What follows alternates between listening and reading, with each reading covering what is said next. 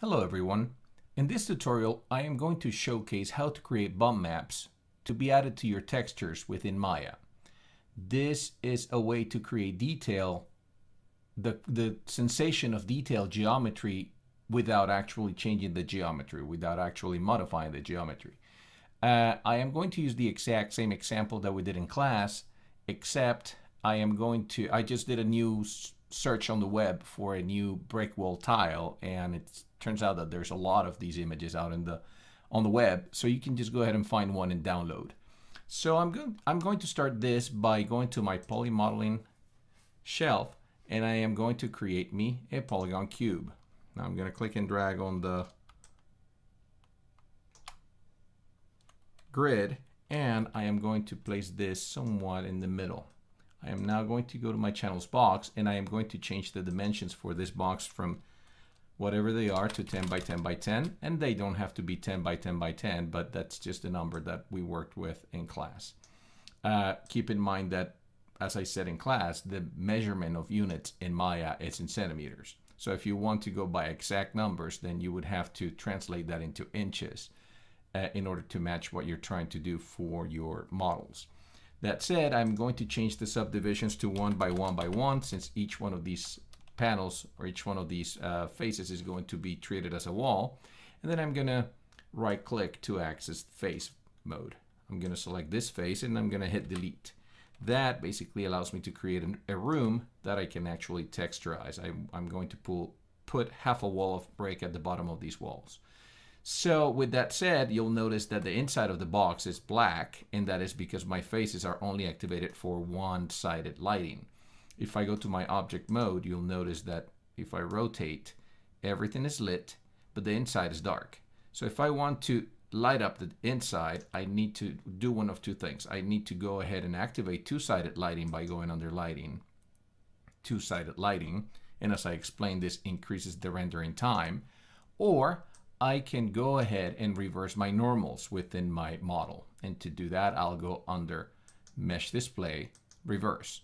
And doing that reverses the normals so that I am actually looking on the inside, and that is ultimately my goal for this piece. If I were to place my camera at some point, it will probably be placed around here so that I can see the detail of the inside of the box. So with that done, then what I'm going to do next is I'm going to select the box, and then I am going to open up my UV editor. So you'll find that under the UV drop down, UV editor. Please remember that to see the UV drop down, you need to be under the modeling drop down over here. If I change that to rigging, you'll notice that UVs are gone, or if I change it to any other. So for this, I need to be under the modeling drop down on the left hand side, access UV menu, and then click UV editor. This will open up these two boxes, the UV editor and the UV toolkit. I'm going to drag the UV toolkit and snap it to the right hand side of this so that they move as a unit. And you'll notice that by default, I do have some type of UV map that has been given to me by default by the program. Each one of these UV shells belongs to each one of the faces that I have in here, or each one of the polygons that I have in my box. So if I go to face in the actual viewport, you'll notice that as I roll over, it showcases which one of those faces belongs to which one of these UVs. Now by default, the default UVs are usually not very helpful. So what we did in class is we assign new UVs to each one of these panels. And to do that, we have to create the UVs. So in order to do so, I am going to take two things into account. The first thing is, which is the perpendicular axis to the UV that I am trying to create a UV for. Sorry, the perpendicular to the plane that I'm trying to create a UV for, perpendicular to the polygon. And second, where is it over here? Where does it land over here? So let me roll over this one on the right hand side of our box, and you'll notice that that is the UV that I will be affecting. So if I select that face, I can now go into my UV toolkit and go under Create. Now, like I said a second ago, what I want to know is which is the perpendicular face to that particular UV. I mean, to that particular face. And if you notice, the Z-axis, the blue axis, Our z-axis is the one that is perpendicular to it. So I will be using that to project my UV map, my UV shelf onto that particular face. To do so, I'll simply go to my UV toolkit. I'll press Shift on my keyboard and then I'll click on planar. 99% of the things that I texturize, that I use UVs for, I use planar to create my mapping. There's other options in here, as you can see, but usually planar is the one that yields the best results. So what I'm going to do is I'm going to press Shift and click on planar, and that will open up my options box for how I want to create those UVs. You'll notice that by default is set to y-axis. Even if I reset the settings, it's going to go now to the x-axis. So now what I want to do is I want to make sure that I am projecting, like I said, from the z-axis, because that's perpendicular to my plane, to my face. So I'll select z-axis and then I'll click apply. You'll notice that I end up with a big box that has some kind of checkerboard pattern in it. And you'll notice in the model itself that I have some kind of gizmo that is surrounding that face. That is my UV map. So now I'll just simply drag from the arrow to move it to the left so that I get it out of the way. I am going to turn off this pattern by clicking here, up here. And this, by the way, is the way you would reveal an image if you had already mapped an image onto this particular box. Since we haven't mapped anything, then it's just showing you a default checkerboard pattern. So I'll turn it off by clicking on this little icon up here, and you'll notice that my face has disappeared. My default UV face has disappeared from the original layout. So that's telling me that I'm heading in the right direction. I actually did apply a different UV, which is what I have on this side. Let me select the back panel, and then I'm going to project another UV onto that. And for this one, you'll see that the perpendicular is the x-axis. If you notice, if I were to switch my tool to the W tool, you'll notice that this x-axis, the red axis, is the one that is perpendicular to it.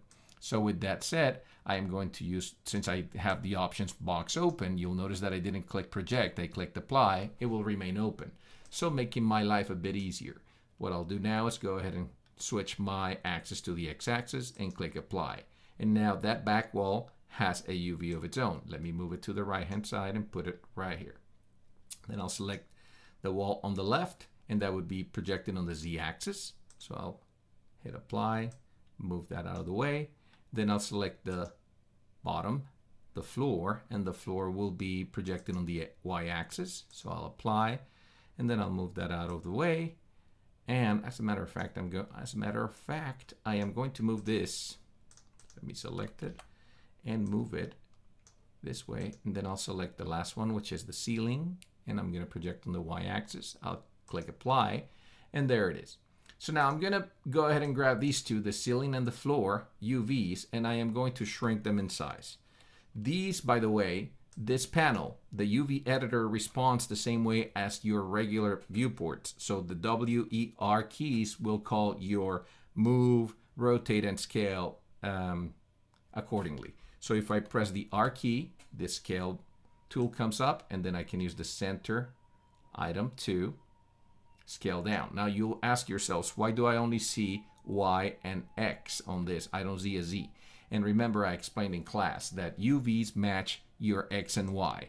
So you're trying to utilize this area, this UV area, as a 2D projection to map onto 3D objects. And that's why you see only X and Y on the UV editor. Next, I'm going to drag a selection to select all of the other UVs. And then I am going to select these as well. The goal for us when we're using the UV editor is to place our maps within the 0 to 1 and 0 to 1 on both the U and V axes, so that we have everything that we're going to be mapping the image within this area. Now, there are some programs that allow you to do multiple tiling UVs, such as Mudbox and Substance to an extent. There are some programs out there that allow you to do this. And that is something that you should take advantage of in order to increase the quality of your maps. So if you're looking at using 4K mapping or things like that, then you would be looking into multi-tile mapping, and which software packages do support this. For now, we're just going to use the 0 to 1. For our class purposes, we're only going to use the 0 to 1 area, which constrains us to this UV area, to this tile. However, you know, this UV tile is whatever size you want to make it. So when we export our UV guides from this particular window, when we send them to Photoshop to create the guides that we're going to be using, you can make them as big as you want. The image, as long as the image ratio is 1 to 1, you can always resize the image to fit within this area. And it will fit, as long as it's 1 to 1, it will fit within this area. So if you make it 4K or 2K or 1000 by 1000 or 500 by 500, it's always going to match the ratio size of 1 to 1, so it's going to fit within that tile. So that said, I am going to drag all of these UVs that I've created. I don't need this window open anymore, so I'll close it. And I am going to scroll down in my UV toolkit to arrange and layout. The goal is to place all of these UVs inside this area. And to do so, what I'm going to do is click on layout. Now the program is going to resize things accordingly to maintain the ratio that I had created for those UVs. Now, I didn't pay attention to the ceiling and the floor because I am not texturing those, so I'm not worried about that. The only things I am really worried about is the walls. This is my back wall, this is my left wall, and this is my right wall. The program will place these items at its own liking. So there's really never, if I were to move these out and try to rearrange again in layout, I would probably get a completely different setup. So the program will do that on its own. But fortunately for you, you have a lot of guides. And yes, you can see the guides are pretty much telling you that you are maxing out that area on the 1 to 1 tile. So what I'm going to do is I'm concerned with the back wall and the right wall, which are these and this tile. So I'm going to move this guy out of the way. I am going to move the back tile here, and I'm going to move the right tile to this corner using the arrows to snap and to basically align as good as well as I can without going past the one point and without having too much of an overlap between the two walls. That done, I am going to select the other tile, which I'm really not that concerned about in position, and I'll just place it here. So you have pretty good guides, and you can always come back and change the position of these UV shelves, by the way. So it's not like once you set them up, they're going to live there. You can always move them around. As a matter of fact, you can actually change the shape of the tiles, and this comes very handy when you have very detailed shelves. So besides you having access to the actual UV shell by right-clicking UV shell, you also have access to vertices and to UVs. So if you click on a UV, you'll notice that you have corner points, whatever your faces, your polygons actually have a point, and you can actually deform those to match your mapping better if that is what you're looking to do. So let me undo that really quick. Let me move this up, and I think I am happy with the way this turned out right now. Let me go back to UV shell, make sure that there's not a lot of overlap. I think we're okay. So this is my right panel, this is my back panel, and those are the only two that I'm worrying about texturing right now. To do that, what I want to do is I want to select whatever panels, whatever faces I want to, whatever UVs I want to export as a guide. And in this case, I'm just simply going to select everything just to output.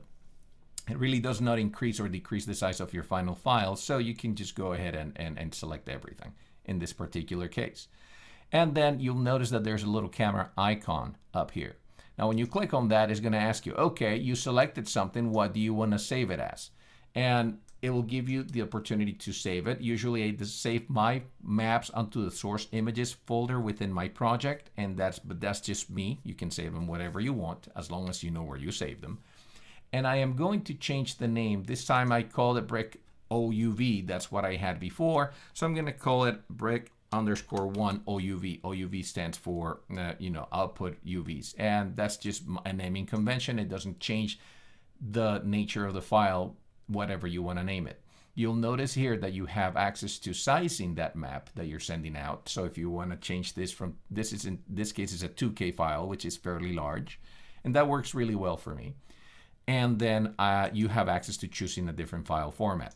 In my case, I choose TIFF usually, and the reason for that is because in some instances, I do want to export an alpha channel with what I'm exporting. That is a very important point. if you export this with an alpha channel, it might be something you need to turn off when bringing the file back into Maya, because if you maintain the alpha channel, the alpha information might distort the way the map is being read.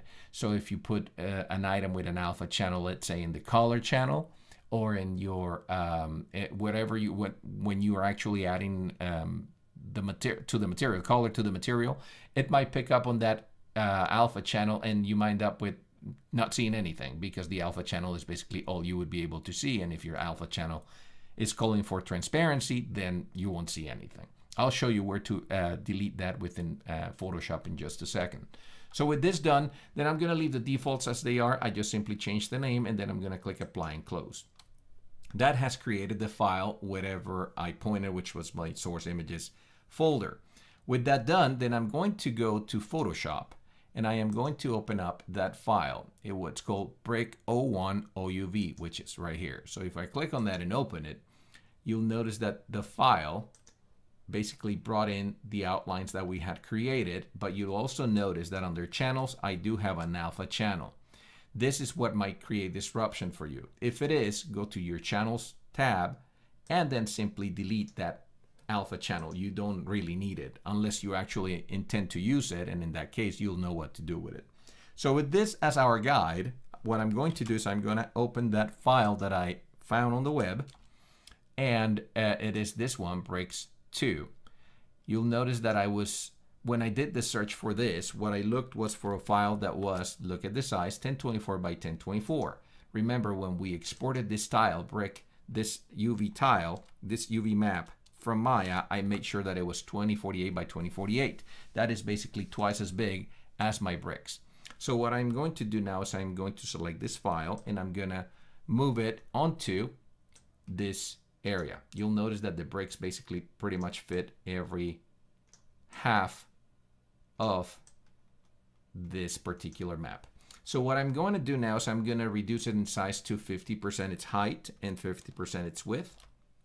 So I'll press Ctrl T or Apple T on the Mac, and that calls your free transform tool. Then I'm going to make sure that this is linked so that my ratio is retained, and then I am going to reduce the size from this corner over here. I'm going to use that as my transform pivot point. I'm going to reduce this to about 50%. Actually, I'm going to reduce it to 25%. And what that means is I am going to have to create 4 versions of this to come across that entire wall. And that gives me a pretty good size for those bricks. So I'll go ahead and double click on it, and it has been basically taken. The value has been taken. Then I'll just go ahead and make a copy of this layer 1. You can do that by either going on the drop down and copying the layer if you want to, or you can just go ahead and drag that layer onto this little page icon under your layers, and now you've made a copy of it. Let me drag that by making sure that I am on the move tool, this tool right here, and then I'm going to select both of those, and I'm going to copy them and move those two to the right hand side, and now you'll notice that I am creating the texture of the wall. So with that, I am going to create 2 iterations of this to create half of the wall. So I'll select all of the layers that I've created, make copies of them, drag them, and as you'll notice that my layers snap, and that's because I have the default settings in Photoshop that allow me to leverage the guides to help me snap. With all this selected now, with all this created, I'm going to make a copy of all that and place it as a wall on this side. So before I do that, I'll select all of the copies that I've created of that original bricks layer, and I'll go ahead and merge the layers that I've selected. Control E is the shortcut. And then with that merged layer, I am going to make a copy, and I am going to drag it to the right. And now those, as you can see, the tile is seamless, and I have my wall, or I have at least the portion of the wall that I want to construct right now, that I want to use as a bump map. So this would be what I would call my color map. At this point, I would save this file as a reference. So I would probably go and say File, Save As, and then I would save this file as work in progress. So I will say brick color work in progress. Okay, and I could save it as a TIFF, as a Photoshop, whatever file format I want to save. Right now I want to save it as a TIFF file with layers, and then I'll click save. Now that is I will say no compression, and I'll go ahead and click OK. It's going to tell me that's going to make a larger file. That's okay. This is my reference file. This is not what I'm going to be rendering with. That is what I'm about to create next. So to create my actual file that I'm going to render with, I'm going to flatten this file. And so to do that, I'll go ahead and go into my drop-down menu for my layers in Photoshop and click all the way down to flatten image. And now my image becomes one flattened file. Now with that done, I am going to go ahead. Actually, I should remove that map. I don't like exporting with the map. So I'm going to create a new layer, and I am going to fill it with my background or foreground color. I'll choose what color I want, depending on what I'm trying to do. In this case, I'm just going to use black.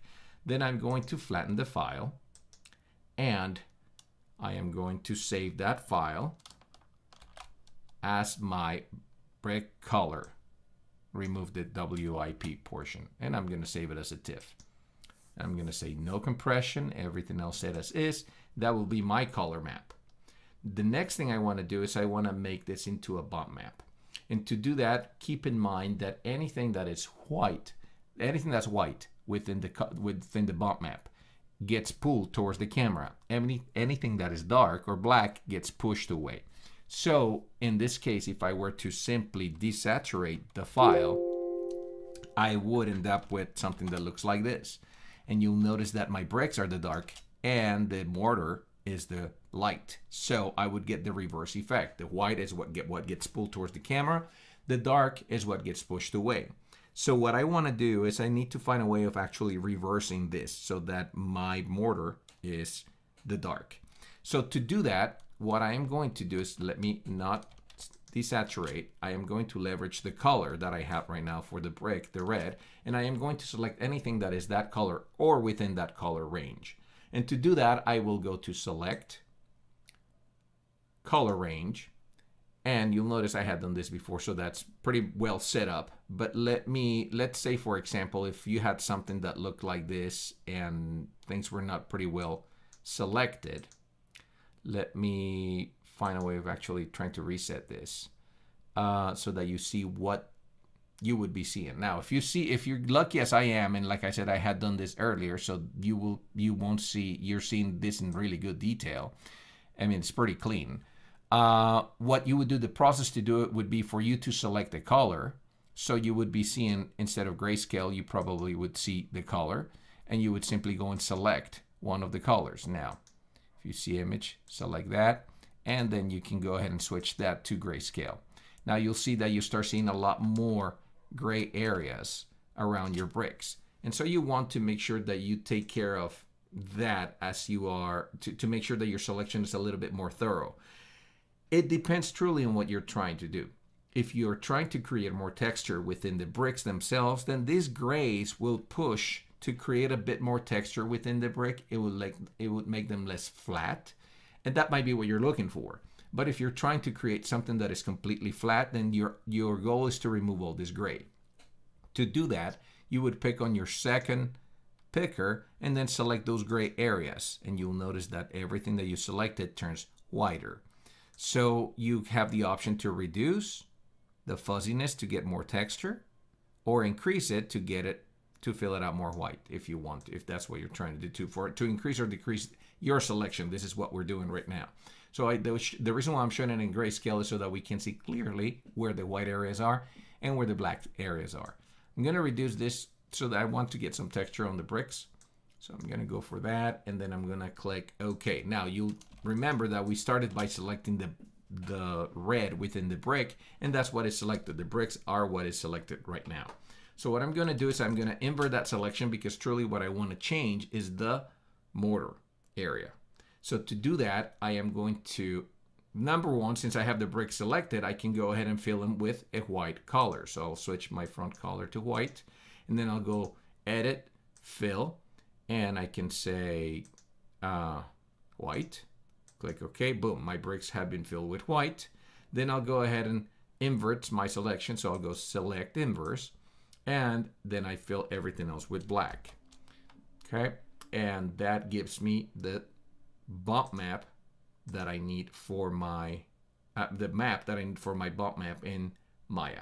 So with this done, I'll go ahead and save this file, and I'm gonna select save it as Brick01 bump. Try to give things a name that actually makes sense to what you're working on. I'll save it as a TIFF, and then I'll click save, make sure that there's no compression, make sure IBM PC is selected in my case, and then everything else stays standard. So I'll click OK, and the file has been saved. Now let's jump back to Maya. And in Maya, I can go ahead and close my UV box for now. And all I need to do now is go ahead and assign a material to this model. So I'll go ahead and switch to object mode so that I can select it. And to select them, to assign a material, we've been working with the Arnold materials. So what I'll do is I'll go ahead and right click, and from the marking menu, I am going to go down all the way to assign new material. When I click on that, a box opens up that is similar to the one we saw in the Hypershade. And here I'll select Arnold, and I'm going to narrow it even more. I'm going to select shader because that's what I'm looking for. I'm looking to apply F shader, in this case our standard surface shader. The Arnold standard surface shader is what I'm looking for. So I'll click on that, and you'll notice that I get kind of a color, a little light color on the model itself.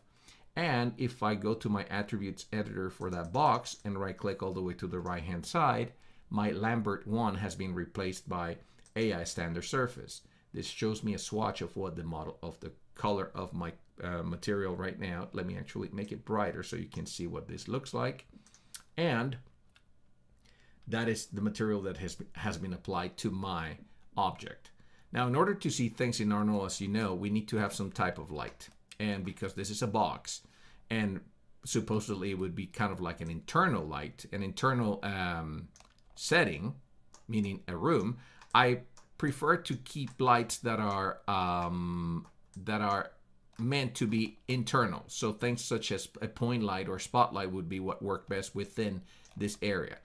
Area lights or lights that are area lights also work well, but try not to use for internals lighting. Try not to use your this light, the sky dome light, because that light is really good for environment. So that means you're outside and you're probably going to use an HDRI image to light your scene. So with this said, then I'm going to go to my rendering shelf, and I'm going to select the point light, sorry.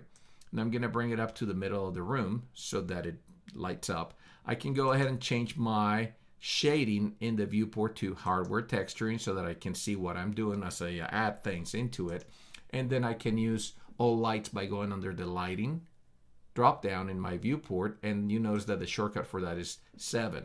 So you'll notice now that I'm seeing the reflection of my light, meaning my material is very reflective in the wall, the material that I used. So with that done, let me go ahead and select my model again, go to the actual surface, to the actual material, and I am going to scroll down to my geometry, which is where I have the mapping capabilities for this type of model. In some other shaders like Blinn or the other ones that we saw in class, the bump material resides right below the specular. So remember that for the Arnold materials, the bump mapping is within the geometry. So what I'm going to do now is I am going to go to the bump mapping map button, and then from the node creator that comes up, I am going to select file, and now I'm going to, it applies the actual node, same bump map 2D, where I actually have access to how deep or how shallow I want this bump map to be.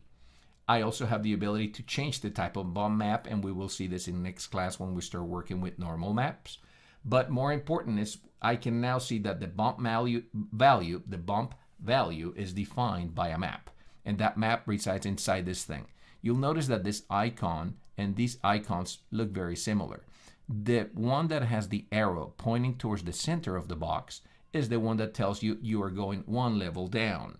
Think of nodes. Remember when we saw the nodes in the Hypershade, they're basically hierarchical. So they're connected, and you can go down a chain of hierarchies as you are building these different materials. In this case, we have a material that is our AI standard surface material. In that to that material, we applied a bump to the node, and then to that bump to the node, we're going to attach an image. So that's basically the hierarchy or the network that we've created for this specific material. So to access it, I need to go down to that level. So I'll click on that icon, and now you'll notice that I get to the file area, which is where I load my material, where I load my map. So I'll go ahead and go to, where's this image name, that little folder, and then I'm going to go, it opens up my source images because my scene is connected to that particular project, and I will look for bump 01 file, that TIFF. Then I'll click open, and you'll notice that it automatically shows as a bump map in my object, on my object, sorry. So with that done, two things to keep in mind. When we're working with this is something we didn't cover in class, and I will remind you next time we meet. For color space, sRGB is the default, but you have a whole lot of other options in here. I find myself lately, more often than not, changing my sRGB to raw. And the reason for that is because the raw actually gives me better results with the bump mapping textures that I create in Photoshop than the sRGB. sRGB relies heavily on the actual color environment of the image. Something, if you have taken any print classes, that would make a lot of sense. If you haven't, then something to investigate what sRGB means. But raw, it actually uses the actual setup of the image the way I see it. So there's really no influence other than the image itself. And that's why I prefer to use raw. That done, let me close this box really quick. And then if I want to get out of this and I want to increase or decrease the bump amount, I can go ahead and click on the one that's with the arrow pointing outward. So I'll click on that, and now I find myself back on the bump to the node, the one that controls the actual bump mapping. And you'll notice that I have a bump map depth of 1. So if I select that and I change it to, let's say, 0.2, hit return, you'll notice that my bump mapping gets shallower. If I go 0, it disappears. I can also go negative. So if I go -1, you'll notice that I am reversing where the shadows are within this bump map. So I have the ability to push or pull the bump map depending on what I'm trying to do. Usually with my bump maps, I stay between 0 and 1, unless I truly want to make sure that my texture is really heavily influenced by the bump map itself, which seldom happens. If I'm heading in that direction, I usually don't use a bump map. I will use a normal map. So with this set, I am going to change this to 0.3, and that gives me a pretty good texture of what the bricks are supposed to look like sticking out. You'll notice as well that if let me minimize this box.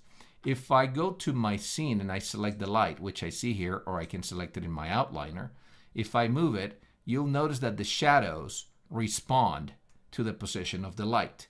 So this is what I was talking about in class. If you are basically creating fake geometry. At a distance, this looks like it has been modeled, and the bumps look like actual 3D space has been created from that particular wall. But if I go close up to them, you'll notice that this is completely flat. So you are creating fake 3D geometry just on the rendering portion of the model to fake, and that saves you a lot of rendering time. Basically, creating something like this saves you a lot of try to imagine trying to create this texture by actually modeling it. Now, in some instances, you might have to do something this detailed, but for most of the uses for models that we do, we will find that this will work just fine. Using bump maps actually add a lot of detail without the geometry and save you a lot of time on rendering. So with that done, let me go to Arnold really quick.